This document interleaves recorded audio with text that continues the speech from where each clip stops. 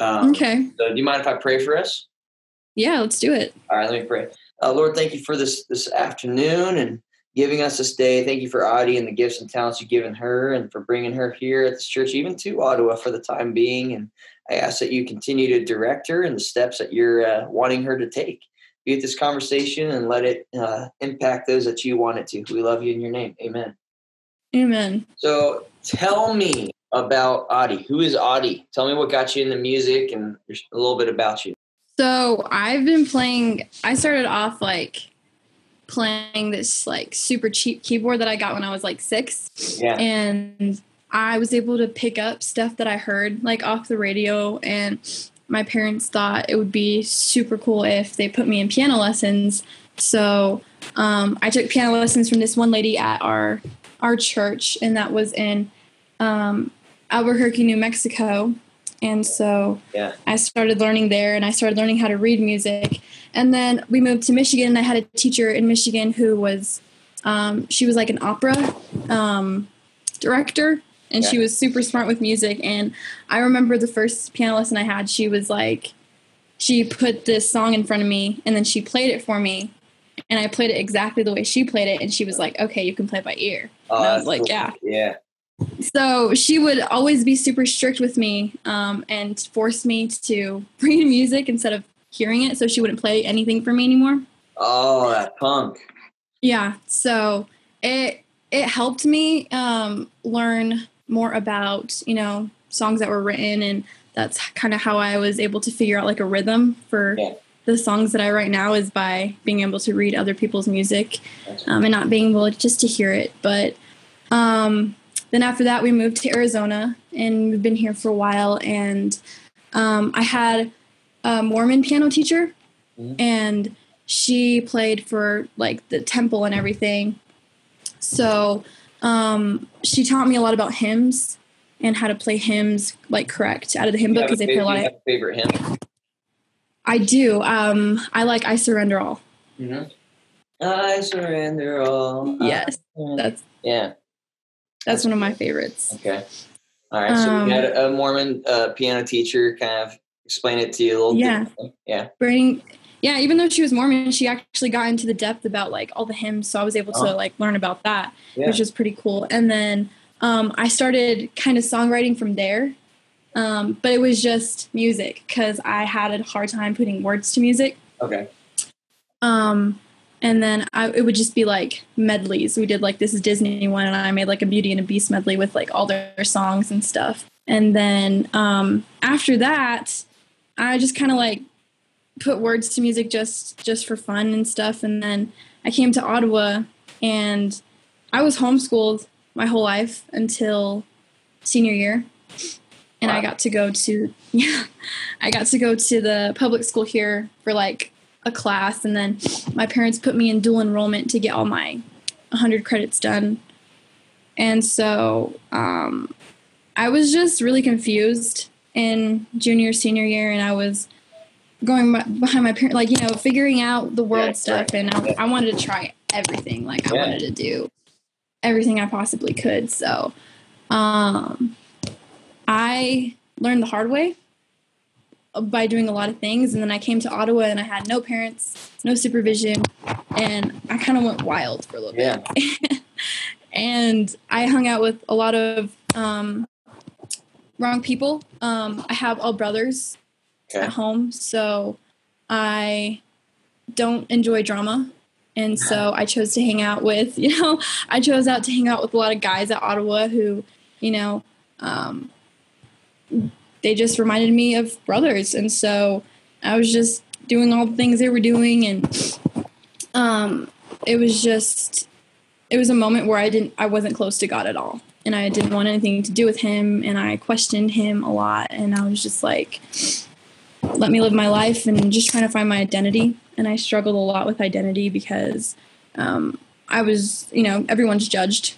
And I don't like when other people judge me. So I was just pleasing my flesh at that time. Yeah. And then I went to my first Spirit Life at Ottawa. Okay. And they posted on Instagram that they needed musicians. And so I hit up Alan, and I was like, I told him I could play the piano and I could sing. And then I played the next Spirit Life, and I'm not gonna know. I was playing just to play, I wasn't playing for Jesus. I was going to Spirit Life just to play because it was something that I really like to do. And then I was able to sing, and people were like, wow, you have a really good voice and stuff. And then during that period, I was just failing all my classes, and I ended up getting, I had a meeting with one of my professors, and his name was Dr. Bethani, and he saw my struggles and he saw everything I was going through at that time. And it was just a difficult time because I went to play beach volleyball, and my coaches saw I was struggling and I broke a lot of the rules, so I wasn't able to play. And so I would just go to practice and sit there and just be mad at everybody. And I didn't talk to anyone on my team, and I didn't care about anything they were going through. And I was just like focused. I was just selfish.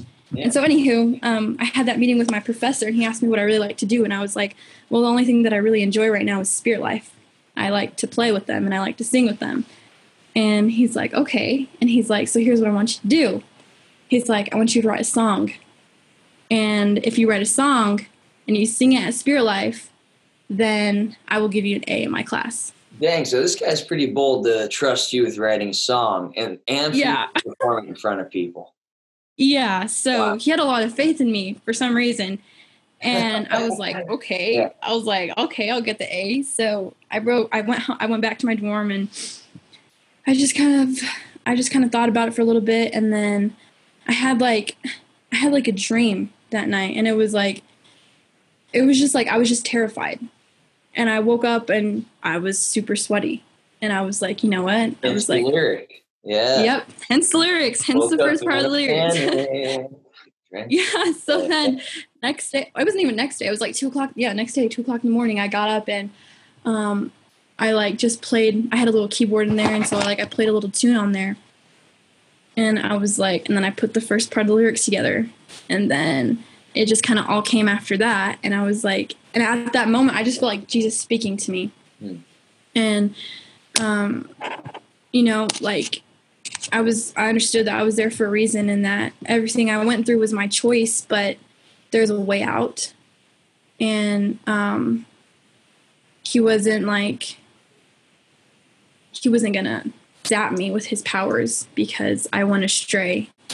And then I started attending Radiant, and I learned that the Apostle Paul was depressed through his whole mission. And I was like, well, I'm not alone. And when Jesus died for us, he felt everything we feel. And that's why he was in so much agony, because he had to take on the pain of the entire world.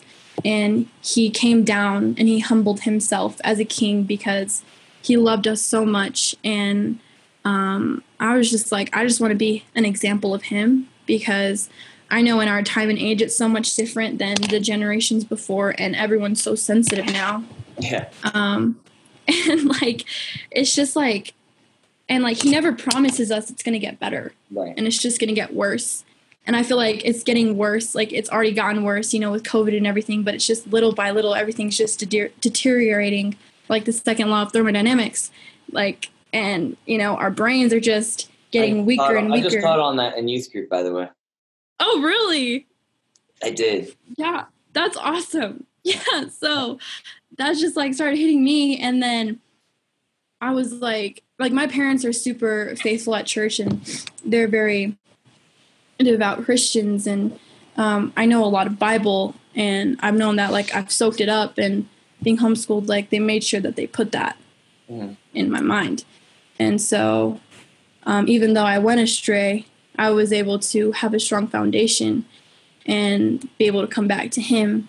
And I want to be an example to those who don't know, who think that God is a God of hate. Right. I want them to understand. Why did you think? What was that? Why did you think he was a God of hate? Did you ever think that? Yes. And that's why I didn't want anything to do with him, because I was like, you know what? He doesn't want me to have fun. Why do you think? So, okay. So I'm not going to try to bash any churches, but there's churches with stricter rules than others. And all Christians have their faults. All Christians have, they have that one thing that, Satan uses to target them with. And I feel like I was brought up in a Baptist church. Mm-hmm.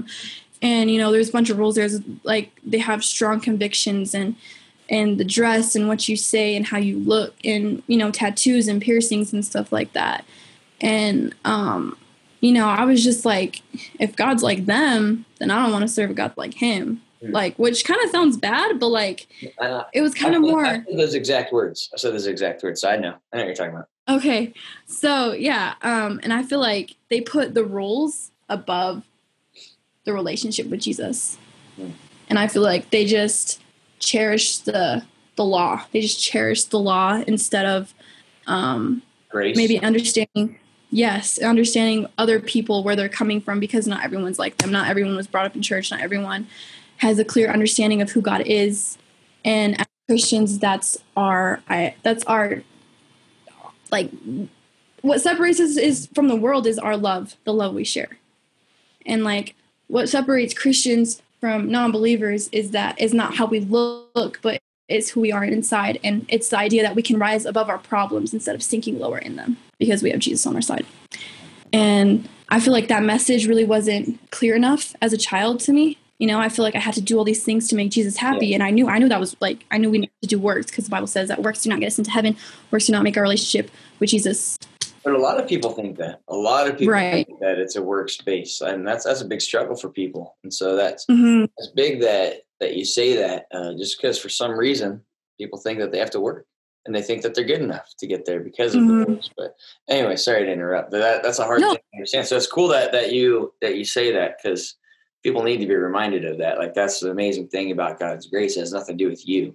It's everything to do with him and what he did, because we can't get there. So. Exactly.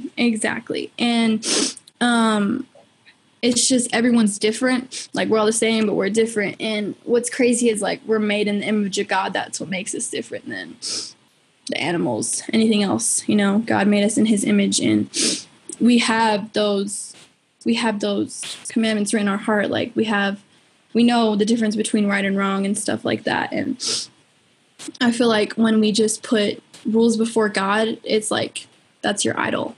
You're making that your idol. And I just want people to be able to come to Jesus as they are, but understand that he can help you with your sin. He can help you with your addiction. He can help you with your thoughts. He can help you with your anxiety, with your depression, with your thoughts of suicide. Like, he helps you with all of that, and he promises it in the Bible. And suicide's in the Bible. Anxiety, like, there's people with anxiety in the Bible, people with depression. And I feel like now in our time and age, we just need to make that more clear to the people, because we're all struggling. And so, yeah. So I can easily go down rabbit trails. Just want you to know, right? Yeah. But is suicide is that a big part in your life? It was.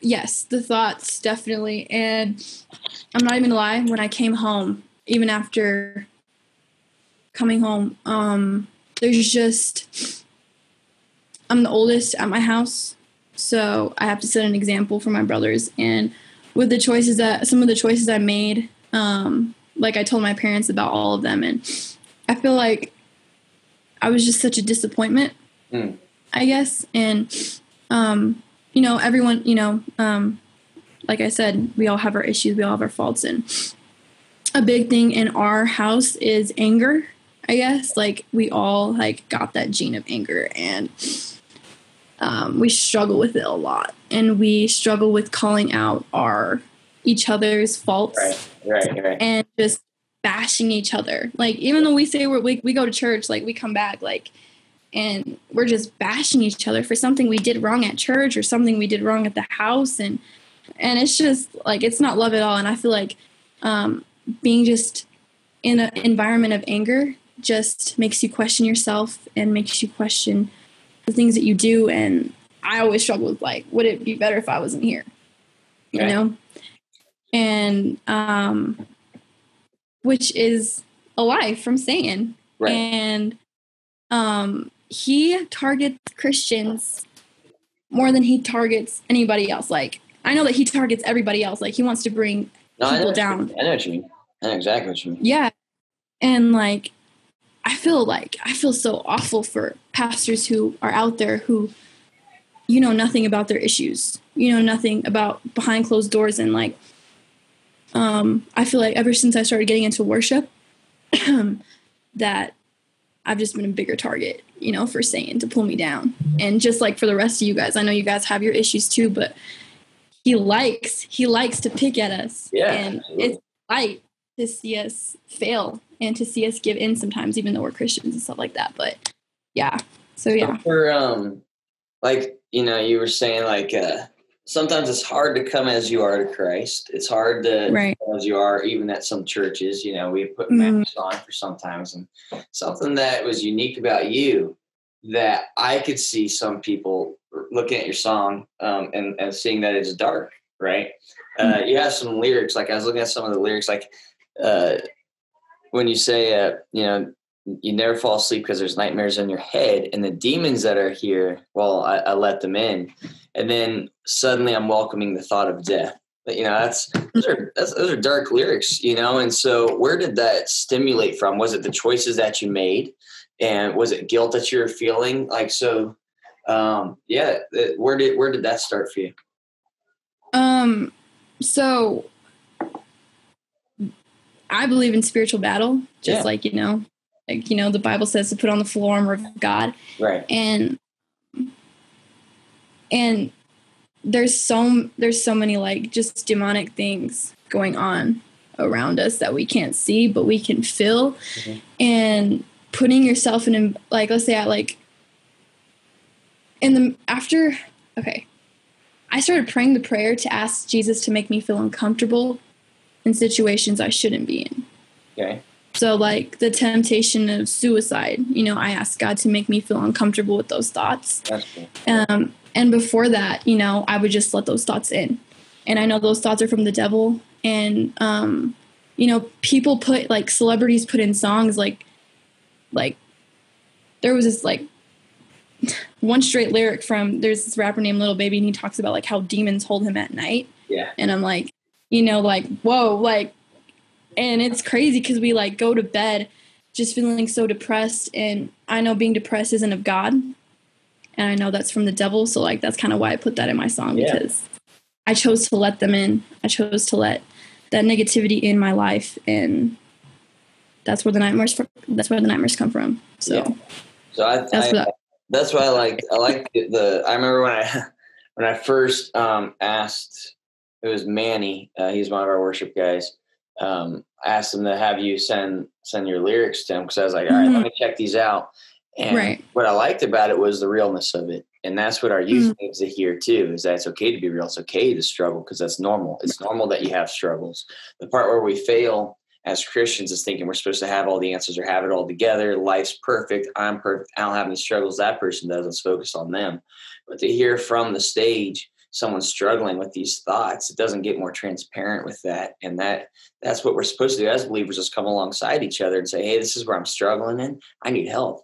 Because the whole point of Christianity isn't that we have it all together. It's that we're broken, that we need a savior. That's why we come to church, is because we're broken and we admit that we don't have it all together. And sometimes we forget that. So when you say those lyrics, I like it because it's real. That's how you feel. And people need to get used to hearing normal. Not a lot of people are. So I can also see the other side of it, where people are like, oh my gosh, can't believe like she wrote that. But but to me, that it's like, what are you looking for from someone that's being transparent? You know, King David, with all the songs that he wrote in Psalm, and he talks about, you know, where he has a hard time sleeping, and he talks about depression. He talks about anxiety. He talks about wanting to kill his enemies, you know. So the thing about David is he had such an authentic relationship with the Lord. And he was known as a man of God's heart. One of my favorite songs that he talks about, he says, God, if I've done anything wrong, if I've wronged anyone, you can kill me. Now, I could not pray that, because there's stuff that I've done wrong that I like, maybe I've even forgotten stuff I did. And so I would be dead. But his relationship with God was so authentic and so real and so vulnerable and transparent that God knew everything that he was going, like he let God have it all. And so it's okay to let it out in a song. So I was just, I was like, let me ask you about these lyrics, because it's unique to hear that in a church, those specific words. But I'll tell you what, my youth students were so excited for your song to come out. They kept asking about it. And so, we were editing it and, mixing the vocals. We had some of our guys do mixing all the songs from that night. And so we wanted this one to be, special, and we wanted it to come out first, but we're like, let's build this up. And so we get the whole time, we drop one of them. They're like, hey, when's Audie's song coming out? Hey, when's Audie's song coming out? I can't wait for Audie's song. And did you see one of the comments on YouTube was like, she's better than Adele? I thought that was pretty cool. Oh my gosh, no. That was pretty cool. That was pretty cool. Now, how are you? Are you and your brothers close? Yes, we are pretty close. I have 4 younger brothers, and 4? they're So, yeah. Let me see. 116, 13, 11, and 6. Wow. So, even though we're like all spread apart, we're pretty close. So, my goodness, 4 brothers. Yeah. I have 2 brothers, but and I have 2 sons, and I have a daughter. But man, I can't imagine 4 brothers. Well, when they get even older, they'll beat up all your boyfriends and stuff for you. Gosh, I know. I know they're. Yeah, 2 of them are already bigger than me, so I don't mess. That's awesome. There's something else I was going to say. So it was really cool to hear a little bit of your story So when me and some of the guys here at our church, we would go into these spirit lives over there on Wednesdays, and our lead pastor here, Joshua, he was like, hey, we got to get connected in Ottawa. Well, I've been coaching wrestling over there this year. And so I had kind of my foot in the door over there, just talking to some people. And so we're like, hey, let's go to Spirit Life. So that people I can meet and greet more people. And that specific Spirit Life, it was you and a couple other people. And the song was playing, this worship song was playing. Oh, Noah Battles was on there. And he's usually on there, but the song was playing. And then you had you held a note. You held a specific note longer than anyone else did. They all dropped the song, but you kept hitting the note. And all of a sudden, the students are like applauding for your voice. And I saw this little smirk come on your face. And I looked at our lead pastor and I was like, dang, dude, she's got some vocals. And I had Alex and Manny there, the guys on our worship team. And I was like, dang, she's got some pipes. One of my wrestlers, she told me, she's like, you got to, she wrote this song. She wrote this song, and you got to hear it. Moved everyone to tears that were in. So I was like, really, what's this song? So we started talking about that. But so you played the song in chapel or Spirit Life at one point. How'd that go? And what did you tell OUAZ the story behind your song? So I had one of my friends. He was a drummer at the time. We didn't have a drum set. And he played the cajon. He played it with me, and he was probably one of my closest friends at that time.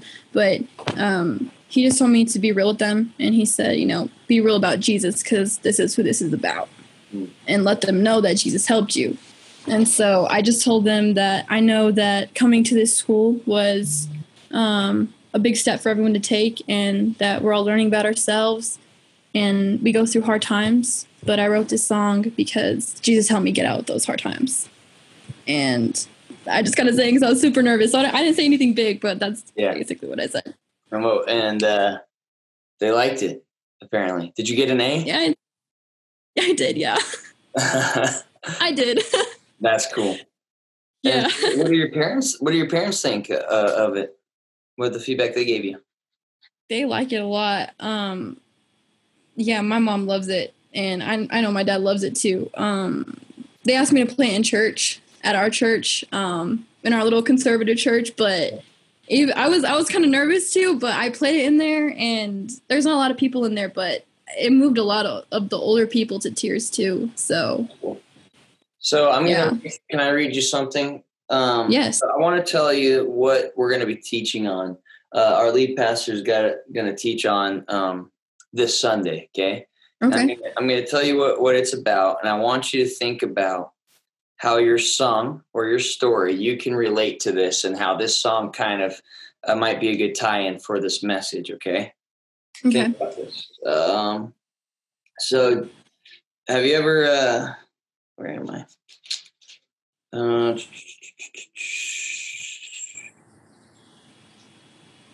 Just watch someone. Hold on, young lady. You're good. Oh, okay. Here we go. So Jesus, he's on his way to go heal a girl that's dead. She was dying. She was sick. But on his way there, a woman touches him because she's been bleeding for 12 years. And you're familiar with this passage? Mm-hmm. Okay. So this week he's going to be teaching on this. It's in Mark chapter 5.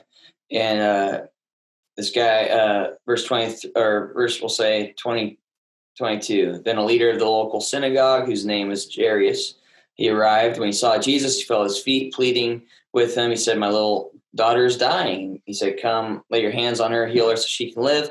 Jesus went with him. All the people followed, crowding around him. A woman in the crowd had suffered for 12 years with constant bleeding. She had suffered a great deal from many doctors, and over the years she spent everything she had to pay them, but she had gotten no better. In fact, she gotten worse.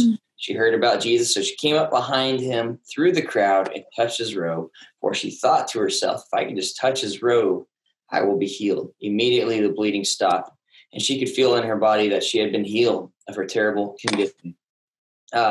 So the focus is going to be on that woman that's been broken, and she's been hurt. She's been, had a problem that no doctors can heal except when she met and touched Jesus. So is there anything in your life or in this song that you can kind of tie into or relate to that part right there? Oh, okay. So, that story is really, really interesting because you don't know anything about her, anything else, except that she had that issue. I just feel like I kind of like anyone can relate to that because she wasn't scared to go to Jesus. Like after, like, like the Pharisees put him down, lots of people were talking smack about him. Like there was all kinds of rumors going on about Jesus and the guy who could heal people. And somehow she heard about that and she got enough courage and she had enough strength in her body to move herself through all those people. And she didn't care what anybody thought about her because she was a woman, and women were, they had their days back then. So she was just strong enough to go to him. And like the lowest out of all those people who were walking around, she had the courage and the strength and the faith to go to Jesus. And she touched, and he already knew she was coming. So I feel like he healed her because of how big her faith was, how much she trusted in him to heal her. Because a lot of people didn't know he was God. And I don't know if she knew he was God, but maybe she did. But she just went to him straight away, and he healed her. So I just feel like it just takes courage and faith to go to Jesus. But if you do, he's gonna take your pain away. How did he do that? So how do you tie yourself into that? Where was the moment where you were broken and you came to him? Probably back at college when I was just like, there was nothing else I could turn to. I feel like, my parents can't save me. My parents can't make this choice for me. And at that part, like I knew I had to mature myself and make that decision for myself, no matter what else anybody thought about me. Because going to a Christian school, right. And having, a bunch of non-Christian kids who are drowning in their finding of their identity and everything, having a hard time finding their identity and, trying to put on a show for them. Like, I knew I had to stop, like, because they're not about to help me get out with my stuff either. And it was only Jesus. So, yeah. Well, thank you, Audie. I appreciate your time. And yes, thank you for having me. Yeah, and your song. And so thanks for what you do. And I'm excited for this weekend. And I hope that your career in music, it does take off for you, and you do well, and you have amazing gifts and talents. You have an amazing story. So you'll definitely lead people. Continue to look up and push through the storms in life. That you're not alone. Remember that. It's easy to feel that way, but you're not. You've always had Jesus through there, and you're going to have your storms, but Jesus promises us we'll get to the other side. Just like you said, it's going to be easy. John 16:33 tells us the opposite. He said, you will have trials and sorrows, but take heart, I've overcome the world. So he's there for you on the other side. So just keep trusting in him. Seek him first, kid, and you'll do all right. Thank you so much. I'm so excited to come sing with you guys. But I heard